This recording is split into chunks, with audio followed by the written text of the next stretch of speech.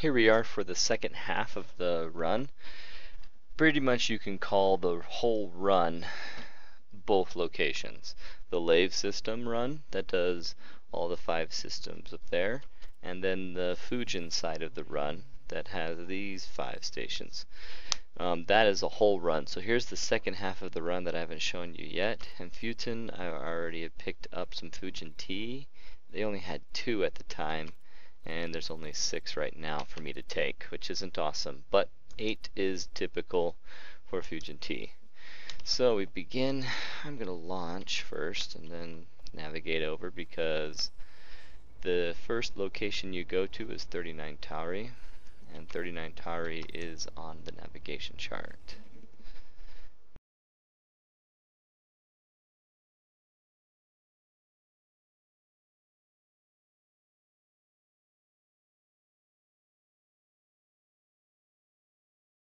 And now we arrive at our second station, which is Porta. Porta station in the 39 Tauri system is where you want to go. It has Tauri Chimes, and that is the rare that you find here in the commodities market. So as I come in for a landing, I'm going to pull out my second set of rares in this run. Unlike the first half of the run, where we get 6 items out of 5 starports, we only end up with 5 items. Tauri Chimes, they're getting 8. Decent amount.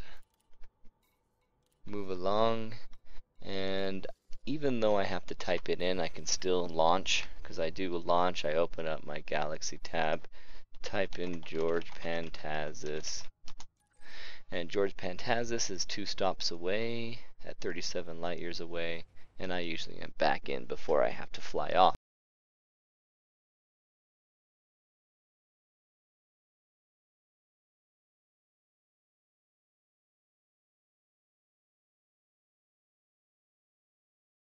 Arriving at Zamka platform now. Zamka is in the George Pantazis system. One awesome thing about this side of the run is that all 5 of these stations are close to their star. So when you get there, you don't have as long of a travel to make it to the station as you did in the other side.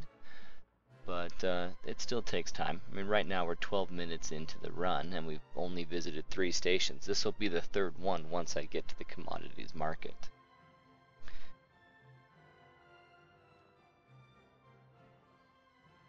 One thing I was mentioning is that these can be considered illicit. I believe these Pantaa prayer sticks that you get here have been seen as illicit before, and I'm not sure where I was and whether or not this was the item that was illicit. So just if you go outside of the run, if you go somewhere else other than these 10 stations inside the run, prepare yourself to double check the right bottom corner where you can see illicit cargo warnings above your let me get out of this menu and I'll show you. It is above the fuel gauge, where it has that waveform that looks like it's testing sound or whatever in the area, that gets larger and says illicit cargo in red. That's when you know that you're in a system that's going to consider what you're carrying illegal and charge you or fine you if they scan you with it. So now from George Pantazis, you do have a place that is right here on our navigation tab. It is Zeessze or Zeessze. This place is at the bottom, and you can get there without having to type it in.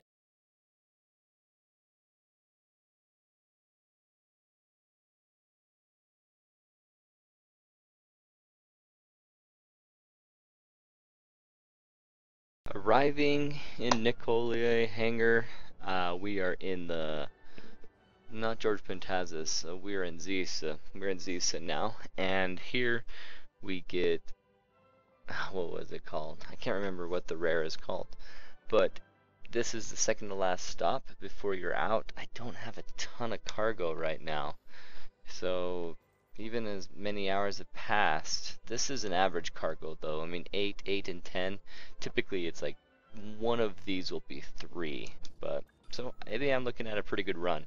Altair tends to have tons of Altairian skin, and so we're in good shape. We're running well. Alright, so we pull up the commodities market and pick up the Grub or whatever this Zeessze. Oh yeah, it is Ant Grub Glue. And I'm getting 11 of them, so that's awesome. I'm already up to 37, so I'm going to hit my average easily with Altairian skin, and I might even end up with more. So this is sweet.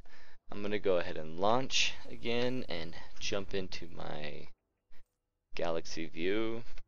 Altair. Another 2 jumps away. Never have to go too far. At the most you get a 2 jump on this end. The other end it was all 1 jumps, but here you do have 2 stations where it's a 2 jump, and that's George Pantazis and Altair. Other than that, very quick runs, very easy to jump in. I'm hitting the 20-minute mark and I'm leaving my 4th station. So this is going to be just fine.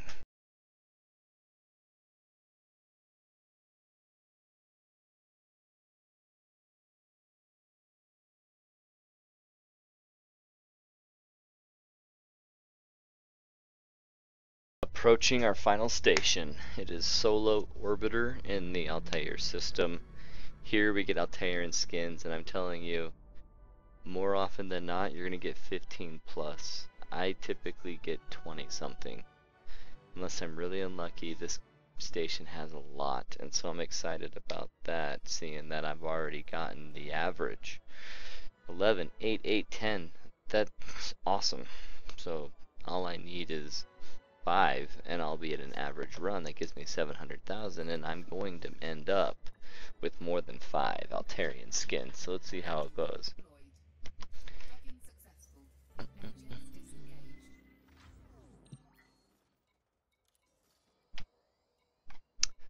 $13. That's one of the low end ones, but I'm still stoked about that. That puts me at 50. That's above average, and I am going to be in great shape. So now I take this all the way to my new, or all the way back to where we began at Lave. This jump takes about 10 minutes to go, and we have arrived at Lave Station. So 40 minutes of effort, I'm back at Lave Station after running through the Fujin's half of the run, and I'm selling away. I'm starting out with about 800, or about 8 million, so about 50 short of 8 million. Let me see what I end up with.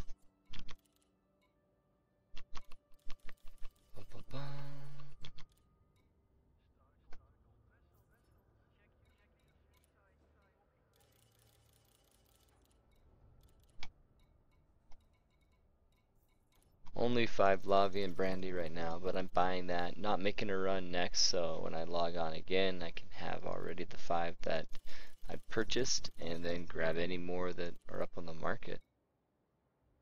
And looks like 5 is the only thing left. Okay, so I just about had 8 million and I was 50 shy. I'm at 714,000 after 8 million, so really I had a 760, 750,000 run, so that is golden. Totally fine with that. Love that I have 8 million in the bank. How's my stats looking? Oh, I always do this. Dun, dun, dun. I've had 31,603,000. So my next run, doing the Lavian run as well as the other half, which is the Fujin run, I'm gonna have the broker rank. So that's awesome.